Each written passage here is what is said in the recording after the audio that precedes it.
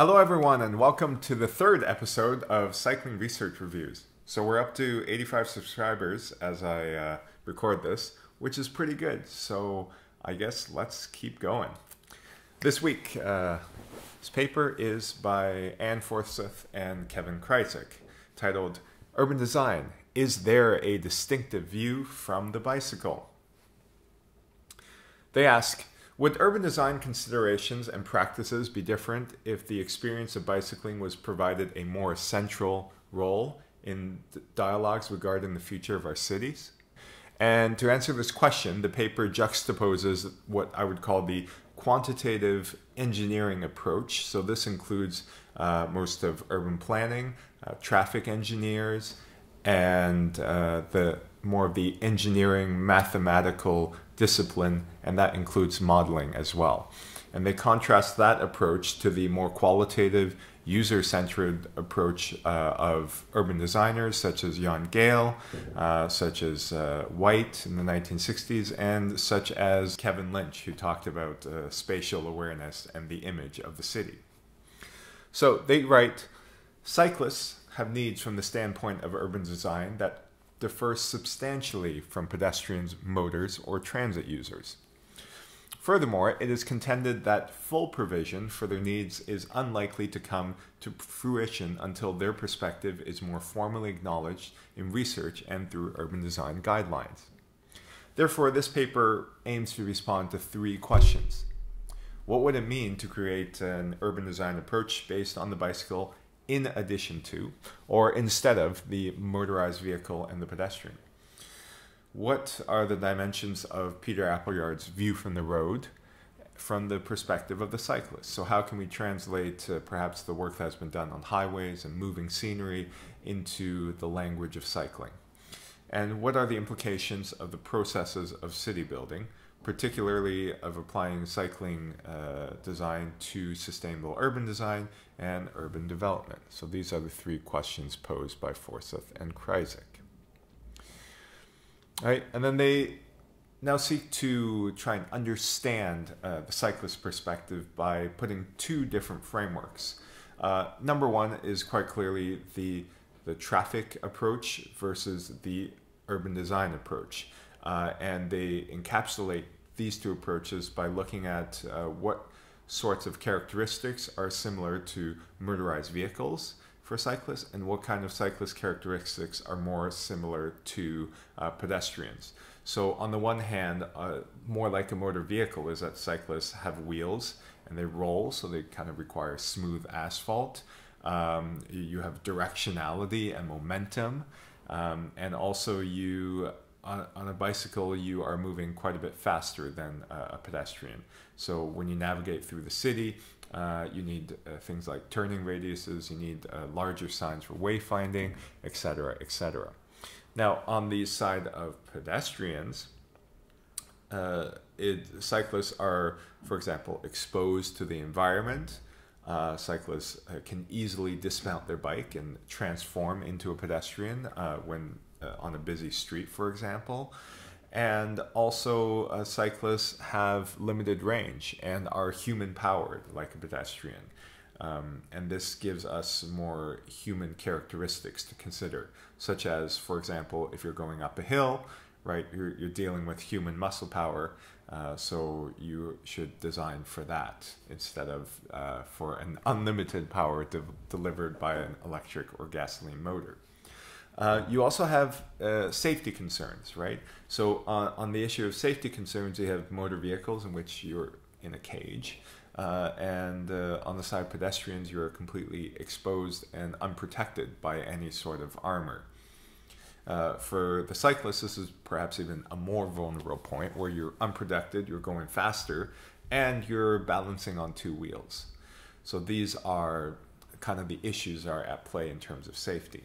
Now let's go on to look at issues of movement and parking and how different aspects of the urban environment can influence cycling and how they compare to pedestrians and motor vehicles.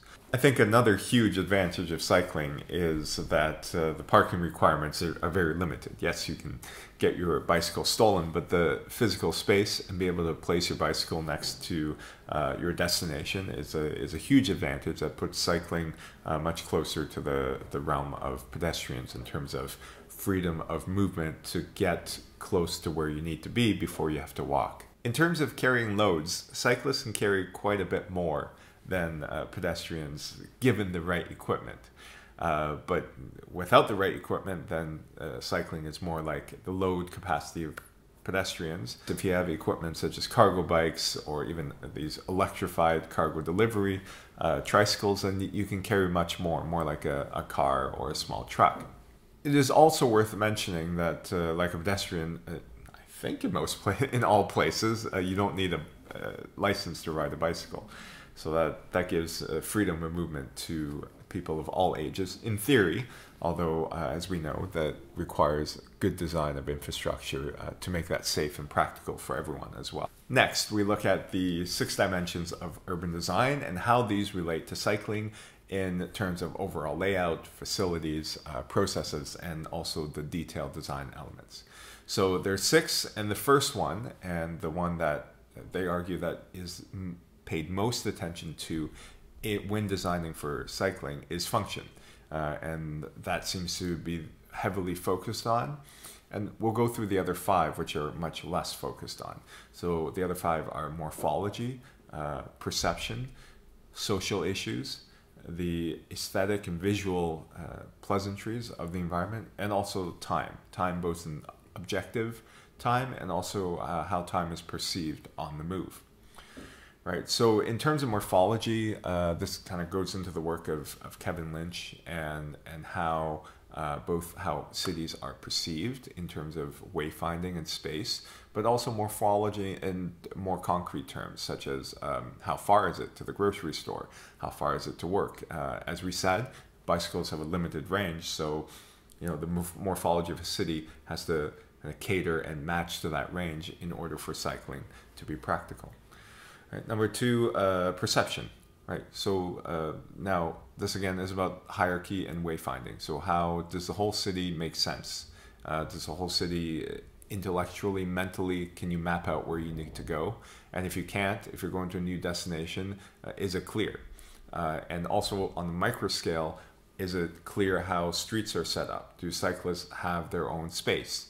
Do cyclists perceive the space around them to be safe?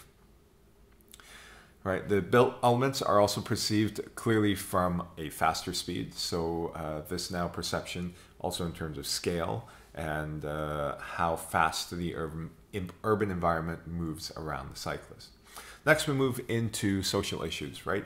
The cycling, they argue, and this is kind of much of the work that we've been working on as well at the Urban Cycling Institute, is how cycling and walking and these more exposed modes of transport, how this leads to more connectivity and social activity between citizens, right?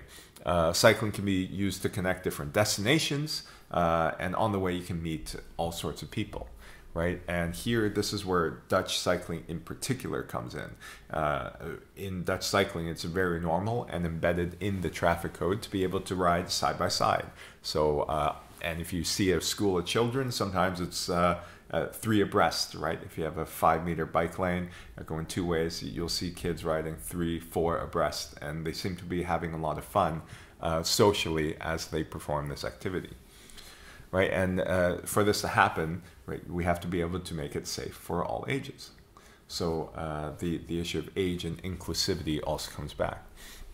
Next, we move on to the visual and aesthetic elements, which when we think of urban design, or when I think of urban design, that seems to be the most topical element, is the visual, right? How buildings fit together to define a space, and how we perceive the buildings to come together to make a place, placemaking as they call it, right? So and this is talking about the eye level perspective, right? So when this paper talks about what does it mean from a perspective of a cyclist, it means also literally looking at the city from the perspective of a cyclist, right? As you cycle around the city, what do you see? You're slightly more elevated than a pedestrian, and you're seeing moving scenery that's moving 4 to 5 to 6 times faster than walking scenery. So how does that play into urban design, and how does that play into how cyclists perceive the aesthetics of a place? In addition to visual aesthetics, there's, I would say, also important in cycling is sound, feeling, and also the kinesthetics, so how hills, and also how the pavement and the asphalt rumbles, right, as you pass by on a bicycle. So it's also very multi-sensory, and that places it apart from the automobile, which bubbles you in, and you're able to turn on your own music. So that's very interesting to me. And there's papers written about how cyclists mediate their environment by putting in headphones and such, and perhaps now texting and cycling as well. So that's also known to be a very controversial issue, but that all defines the experience of cycling, right? Finally, we have time, right? So how do we lay out bike paths, and how do people perceive subjective time versus objective time? The research I'm doing now is trying to compare 3 routes, and with routes with given qualities, if cyclists are all going to the same place, why do people pick different routes? And one of these elements could be a different subjective perception of time, right? Why cyclists pick the longer route? Well, maybe because it feels shorter, because it's nicer, because you have more flow when you don't stop for traffic lights. So laying out the different paths for cycling, or laying out the ideal path for cycling, doesn't necessarily mean the shortest path from A to B. There are definitely other elements to be considered. And also here, they mention how cycle paths can be also considered for the future design. So how do bicycle paths evolve over time as the city and other elements of the transportation network also evolve? I'll take another quote from Forsyth and Krizek. And in my particular interest, they argue that, quote, facilities for cycling have received far more attention than network layout from an urban design and even transportation planning perspective, right? So if we were to consider the environment around the cyclist, that in a large part is determined by which routes you pick. It's relatively easier to build cycling infrastructure, as in the asphalt and the lighting, and perhaps a few benches and your crossings with the roads. But that is perhaps relatively easier than actually building, let's say, a new forest surrounding the bike path, right? So sometimes when you choose a bicycle route, then what you're doing is actually also choosing the environment surrounding the bicycle route, right? So if you pick a route next to a highway, well, you're stuck with a relatively noisy highway environment, regardless of how many trees you plant to kind of try and soften that up. So, there really the bicycle planning considerations come in at 2 scales. One is on I'd say the city network scale, right, where you choose your route, and then the second scale is, well, realizing that the impact of choosing a route mean that now you've picked a bike path that goes through a residential area or beside a highway or in some greenery, and then that limits what you can do afterwards with the urban design of this route, right? So then I argue that a 4-meter wide bicycle infrastructure, a nice wide smooth bike path, is perhaps a necessary but insufficient condition for a nice pleasant cycling experience, because you're also paying attention to the environment surrounding it. And if you go to the blog or their article, they give a few very good examples of the different environments in their paper. Okay, let's wrap this up then, right? This paper now then concludes with a few practical recommendations for transportation planners and urban planners. And they mention that even on the issue of safety, for example, where much research has already been done, it's still being done from a very functional perspective, right? Using injuries and deaths as indicators. We don't want those. But on the other hand, you also have the perception of safety. And ideally, those should kind of line up, right? So they say, quote, safety, not so much in terms of crashes, but in terms of violations from others. So sometimes you get nervous at a crossing, perhaps, remains an untapped issue, right? Drivers passing too closely, you're not injured, but doesn't feel so good. So they say this is an untapped issue. Does providing more of a sense of enclosure for cyclists or cycle eye street level wall have negative safety implications?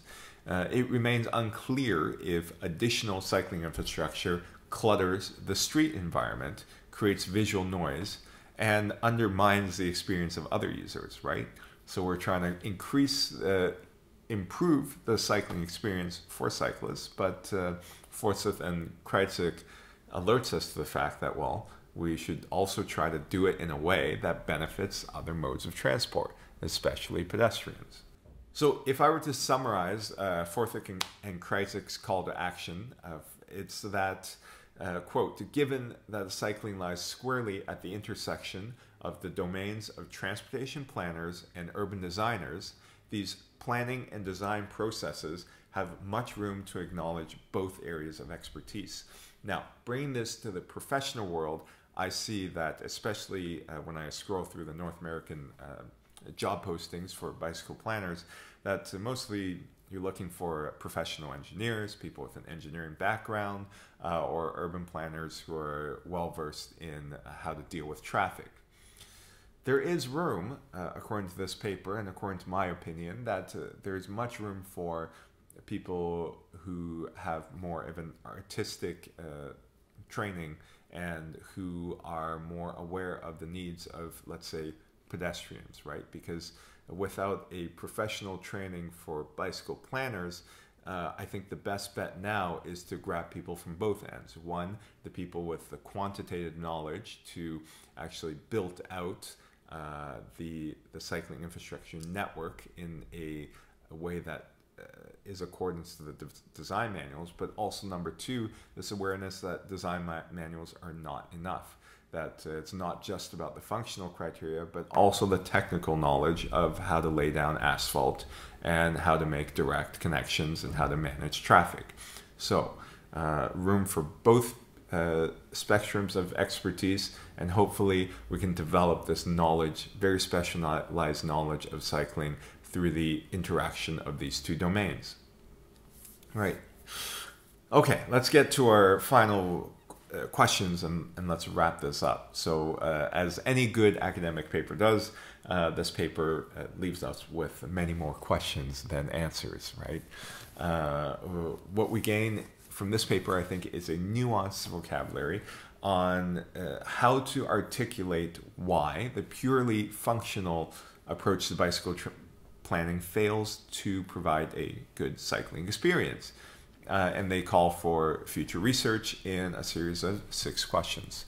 Right? Number 1, what types of forms are best perceived by cyclists given their height, position, and speed?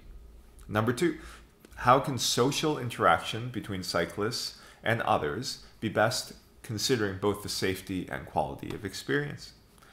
Number 3, what level of visual complexity is the most appealing for cyclists in different contexts? Number 4, how can social interaction between cyclists and others be best considering the safety and the quality of experience? Number 5, what level of visual complexity is the most appealing for cyclists in different contexts? And finally, how can cycling environments evolve over time? All right, that brings us to the conclusion of this paper, and I hope I've done it justice. Click on the bell to subscribe below, and also this paper is available open access if you click on in the description below or in the green link on the website. So thank you very much for the support so far. I'll keep going with this and release a video every Tuesday.